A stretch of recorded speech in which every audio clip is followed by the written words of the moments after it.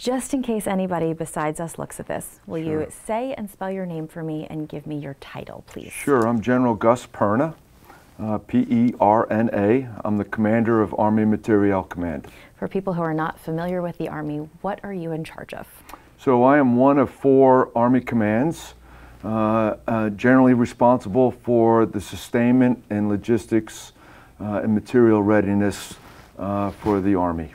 So I do logistics and then equipment material readiness. And Kim said you had some opening thoughts that you wanted to Sure. So one, thanks for doing this with me. It's been a journey. I'll bring us back almost a year now, right? When this issue really came, out in the open. Reminder that Secretary Esper, currently then the Secretary of the Army, and General Milley, the current chief at the time, took responsibility for the housing issue. There was no pointing, no pacification of the sincerity of things or the seriousness of things. It was about, hey, this is our responsibility and we're taking responsibility. I was very proud of that. That's why I wanted to open up with that, because I was proud to be a soldier that day. The second thing, maybe not the exact second, but very close, is they appointed me, a 4-star general responsible for all the installations and housing. And I was given very specified guidance. We're going to fix the problem. We're going to take responsibility and we're going to fix.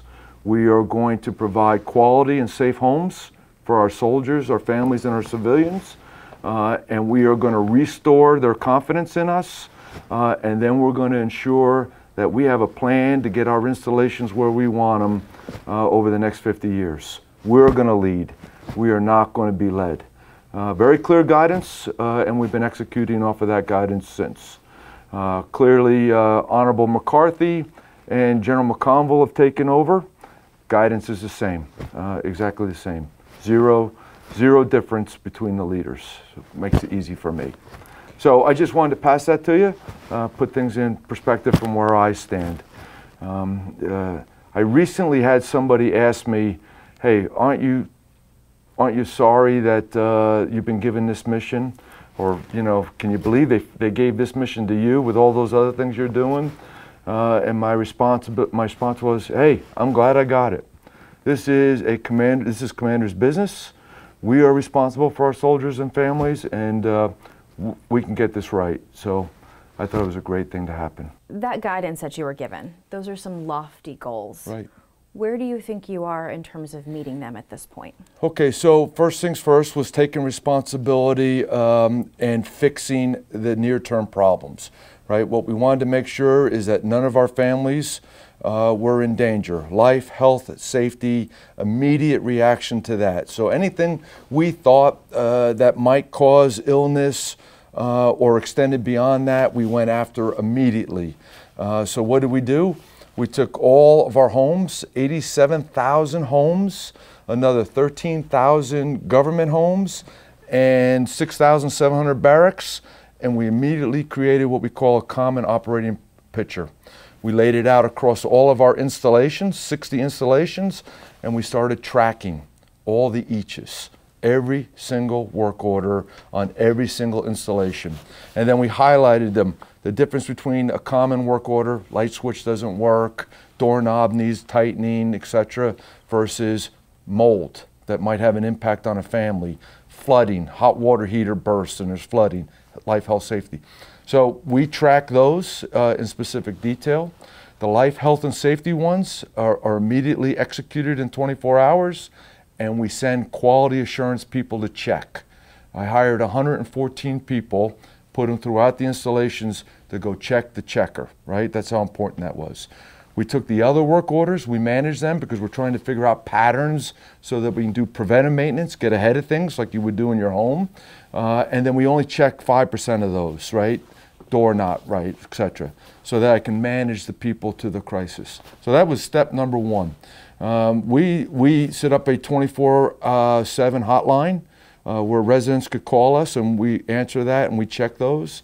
And then we set up battle rhythm presentations so that commanders are briefing commanders, right? It's not the partner working something and we don't know what's going on, commanders are briefing commanders on these. So I get the briefing from colonel, 2-star general, 3-star general, and they're briefing me on all the situations so that we are holding ourselves accountable to that.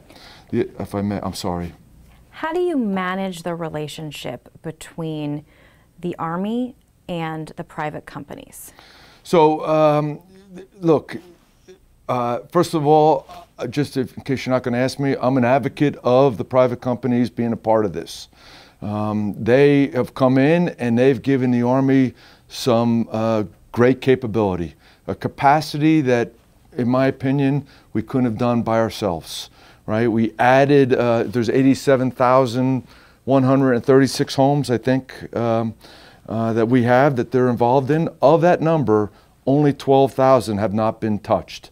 So we've either built new, we modernized, all the rest of them. So 71,000, quick math, have been done by the partners, right? This is a big deal.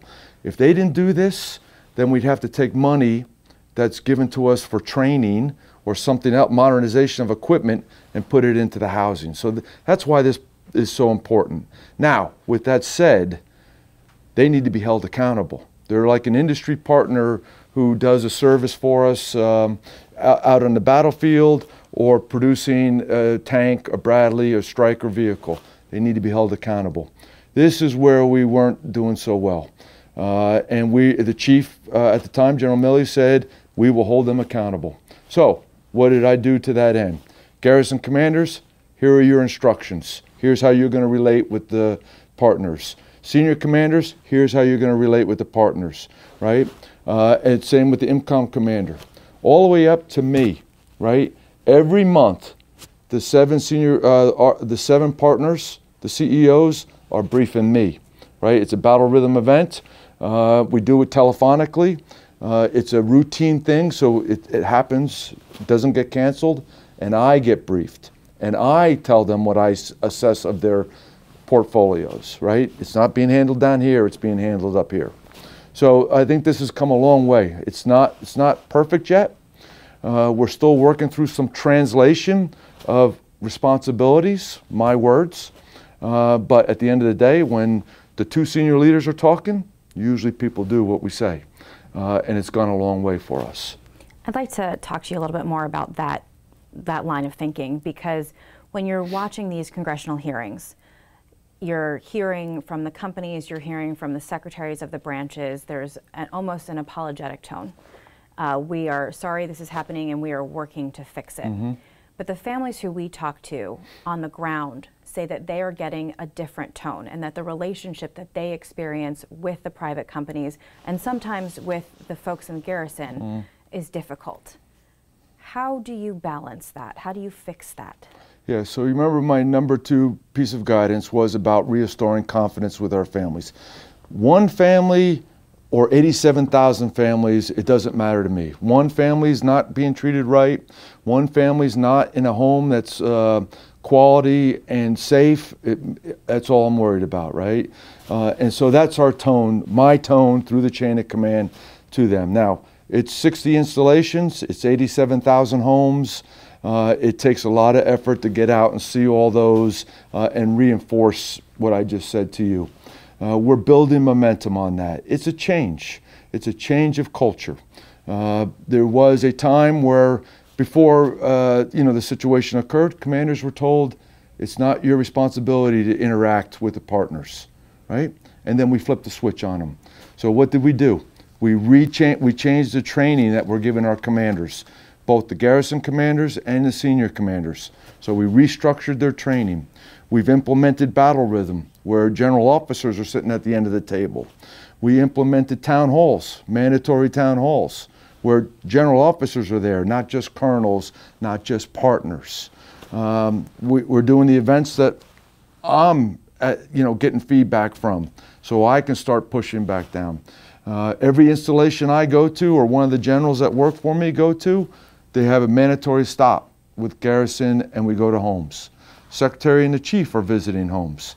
And so we're trying to kind of do our best to spread ourselves out and hear everybody. There's people on my phone list, in particular right now, there's 2 families on my personal phone list that I'm talking to, right? Because their complaints have bubbled up and we haven't been able to solve them, so now I'm involved. So I personally dial the phone, they answer, and they talk with me, not 10 layers of people.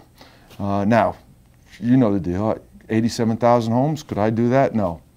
And unfortunately, we have 2 that are bubbling up to me, but it's important that we take care of them. So we're working them by eaches. We're trying to convert all of them to regain confidence, but it's not going to happen overnight.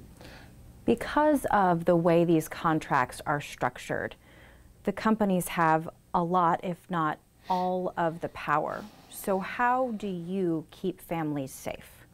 Oh, I feel very empowered. I feel incredibly empowered to make sure that happens, right? And the secretary and the chief have given me this authority. And trust me when I tell you, when I pick up the phone and talk to them, they're moving out to that end state. I do not feel constrained one bit to get things right. And I have a saying, you don't have to own it to control it. I feel I can influence quite a bit. Do you feel that your leaders on the ground and the company staff on the ground understands that? I think they're learning every day what that means. And I think the culture is shifting. And it is. I believe that with all my heart. I believe some partners had stronger leadership chain of command where they were able to influence They were able to influence change quicker, right, because of the way they were structured, and there's some that are structured differently, and that's what we're working our way through. A developer, a partner who has a sub that's managing the installation, right, that's where we're having a little bit of difficulty. I deal with the partner. Partner says, well, that's my sub. I said, that's your problem. I want this, right, and then they go do it, right, and so we're getting there. We're not there yet. I would not dare tell you that. I'm glad you brought up the subcontractors. On a base in Virginia, here in Virginia, Fort Belvoir, some of the families tell us that there is a contractor that's still working there that continually is not doing remediation properly. And so there are continuous instances in individual homes where mold just keeps returning. Sure. Why are those contractors still there? Okay, so what we have to work through the process on every one of them. My number one responsibility is the health and welfare of those families. I personally have walked those houses where these have been brought to my attention. One of my 2 phone calls is because of their belief that this is not happening. So when I went and walked through the house, you're right, it was not happening. I addressed it with the partner, and the partner takes corrective action with the subcontractor. If we identify legal, ethical, or moral, then it's immediate elimination, right? If it's a poor standard, then we go through processes on how to get it to the right place. And we're working and we're growing our way through that. I would tell you, I'm learning quite a bit myself, but we have to figure out what right is. So I grew up how to prepare an army for war and how to go to war. You know what I've learned in the last year about developing, how to build a development, housing development, how to take care of the housing development, more than I ever wanted to know. So, all right, there's mold. Where did the mold come from? Is there a leak? And if the leak is there, how do we solve the leak? Then how do we remediate? What level are we remediating to? Who gets the authority to call that, right? Is it somebody that walks in and says, I don't see mold? Or is it somebody that comes in with test equipment and determines it right? Truth in lending, we've had some companies that did this very well. They took responsibility immediately. They went in and identified the problem of the leak. They went in and identified how they were going to remediate. They brought in third party, and they did just a magnificent job, right? Some companies are learning not a little bit harder. But we are staying on them and holding them accountable. And that's where I'm at with that. When do you foresee a time when no military family will have to deal with mold in their base housing? Very near future, in relative terms. okay? Because, you know, a house today, I'll just give you an example. I own a home, right? And the home is 10 years old, right? It's not on base. It's someplace where my wife and I are going to retire, right, eventually. So the house is 10 years old. We happened to be visiting it this past summer, had a leak, right, from the chimney down through the ceiling. I just woke up, I happened to see the water in the bedroom. Well, for 10 years that hadn't been there, and now all of a sudden it's there, right, because a storm had hit, the chimney had shifted, water's coming down a different way, and I got lucky, I saw the water, right? But what if you don't see the water? What if the water is contained and you never observe it? Well, what happens when that happens? Then you get mold and you don't, there's no way. So I can't promise that we're at end state, but we're working the preventive maintenance to get ahead of that, to go do the checks, and then we're driving ourselves to solve the problems when identified, eliminate the leak, do the remediation, etc. But I feel good that we are gaining ground quickly on this. Personal opinion, I don't believe that it's a, I believe there were situations in homes where water had access, right, which caused the mold in this particular problem, right, which is a life, health, and safety for me. And so we're attacking that. I would also tell you, though, that's not my big problem.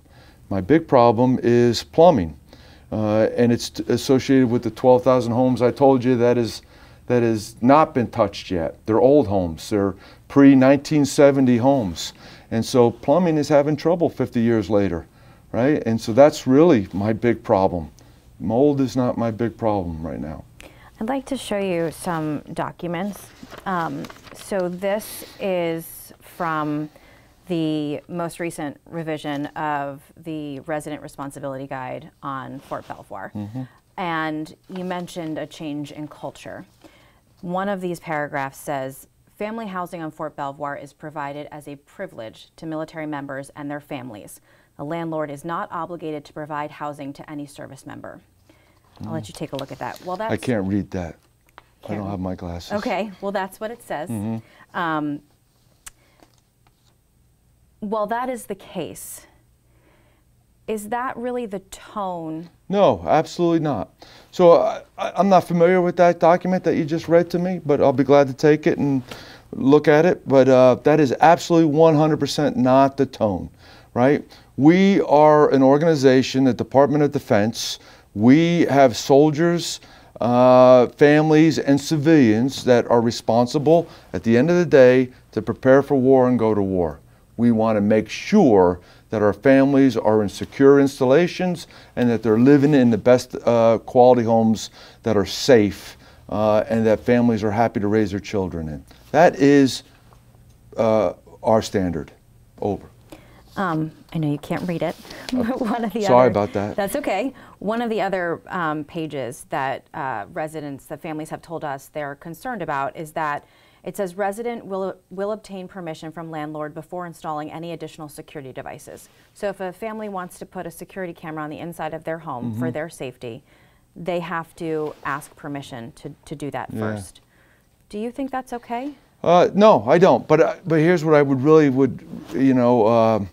as we're talking, right, and people are watching, what I need is have families bring this up to us through their change of command, through the advocacy groups, through the garrison commander, right? And then guess what? Then leaders can step in and be involved and get us to solutions versus, you hand me a document during an interview. Well, I'm glad you brought that up because one of the residents' advocacy groups on Fort Belvoir said that they have had a conversation with Army personnel, not, this particular conversation was not with the private companies, and they were told that the thought process, and I've heard a recording of this conversation, but they were told that the thought process is that these families don't want to leave the hotels and go back to their homes because they want to collect the reimbursed BAH and that they're in it for the money. Is that the right perspective to have? My responsibility and the position of the United States Army from Secretary and the Chief is to make sure we have safe, quality homes. That's all I think about, right? And so my responsibility is to make sure the partners are adhering to that and that we're executing to that standard. And then I get families in their homes, and that's where my thought is. That's my guidance down through my chain of command that I'm holding everybody accountable to. Uniform and partner. That's what I believe with all my heart. Laura, you've got about 2 to 3 minutes left. Okay, thanks. So where do we go from here? Because there are families who are still living with mold. There are families who are still living with plumbing issues. There are families who are still displaced. Where do we go from here to get to a point where all families, like you said, are in safe and quality homes? Sure, great question. So the immediacy of the things we went after to fix. So here's the good news, right? It's good news with that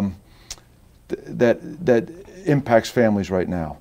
On Monday at 1500 hours every Monday, I get a personal rundown of every single family that's displaced.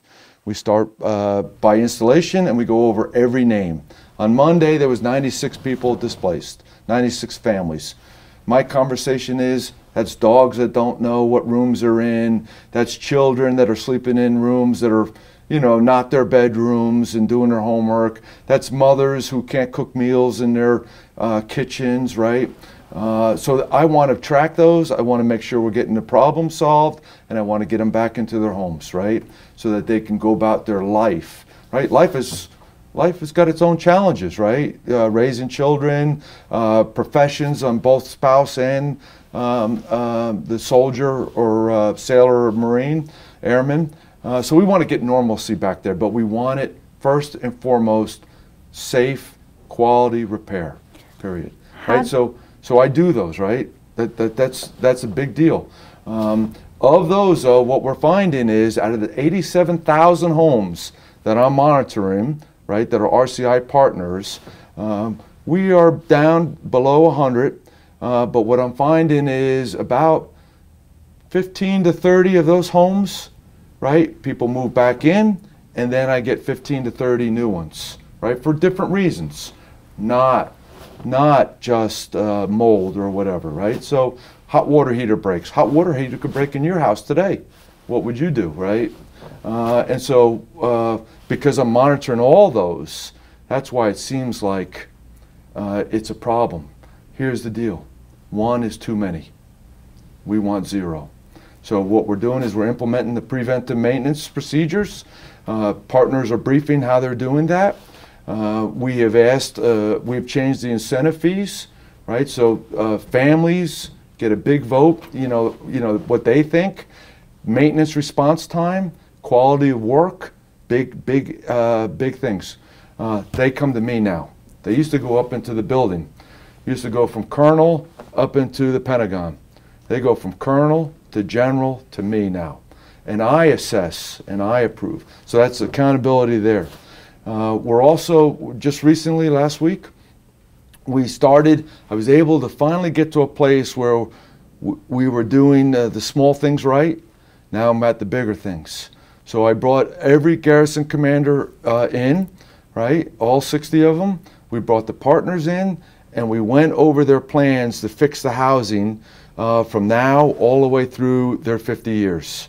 And so what I know now is when was the renovation, or when was the new homes built, when was the renovations done, how many more homes do we have to do, what is the plan, how are we working the reinvestment dollars, how we prioritized it. We hadn't done that before, at least in my tenure. Now we have that. So attack the symptoms, right? Get it right. Standards, work orders, quality checks, accountability and time, etc. Incentive fees, right? And now we're at the bigger thing. How do we change the installations to make sure they're there where we want them at the end? Before you go, I just have one final question for you. All of that sounds great, and I wish there were families that were sitting here who call us who could sit here and listen to that. How do you get it to a point where what you're saying is what the families in these homes feel? Yeah, so no, that's a fair question. And it's not going to happen overnight. And in a time period, a year is a long time. But this didn't happen in 1 year, right? This happened over numerous years. And so what we have to do as I laid out, right? We're fixing the life, health, safety immediately to quality. We are working on building the trust with families, right? We're spending a lot of time trying to get them to know what we're doing, right? As we travel, knock on doors, etc., town halls, feedback loops through Facebook, emails, etc. But it's not going to happen overnight. We have to continually build their trust and confidence in us. And we'll gain a lot of ground, and one incident will lose a lot of ground. So it's going to take leadership. The Secretary and the Chief are clear on that. We are responsible, and we're going to lead our way through this. We are not going to abdicate our responsibility to the partners. We, the United States Army, are going to be in charge and hold ourselves accountable. Well, I will tell you that the families that we talk to, like, they do mention your name. They say, you know, General Perna was on our base and, like, we loved what he had to say. I think their hesitance from their conversations with me is making sure that when you're not there and you're not drilling it in, no, that's fair, that those people who are there, who are supposed to be their advocates and look out for them, and these private companies are continuing to follow through on everything that you say. Okay, so two points to that end, right? Look me right in the eye. One, my son is a lieutenant, married to my beautiful daughter-in-law, who was the daughter of a master sergeant. They have 3 girls, 11, 7, and 1. Every day I do this housing thing, I think about those 3 girls. Every day. It's not about the housing I grew up in. It's about what do they have to live in and what is the future for them. That's number one. So when I take that thought process, then it's not about my metrics. It's not about the headlines. It's not about the one story. It is about what problems am I solving, right? Now, you're right, it is me. I solve problems. I put routines in place. I hold people accountable. There's standards. Everybody knows them, right? And they hear about it when it's not right, right? And so what I'm doing is, and it takes time, it doesn't happen because we declare it, right? The last time, well, I won't get into that. But it just takes time. And so we're setting up the processes. I'm out being visible. I'm sending generals out. Even on this base right here, right before I met with you, I'm walking barracks, right? Now you're not really asking me about barracks. I spent a lot of time thinking about barracks, right? Because one of my sons was a private in the Air Force. So I think about what was he living in, right? If his mother were to see one of the rooms that I'm responsible for, I'd be in deep trouble.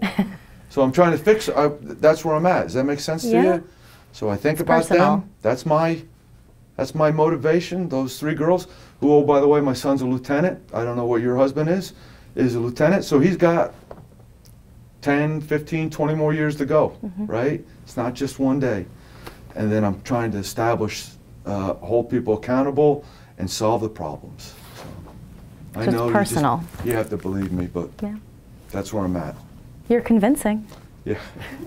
Well, you hold me accountable. You go check the checker and call me, right? You're just another piece of information for me. If families are coming to you because they trust that you're going to write their story, well, good.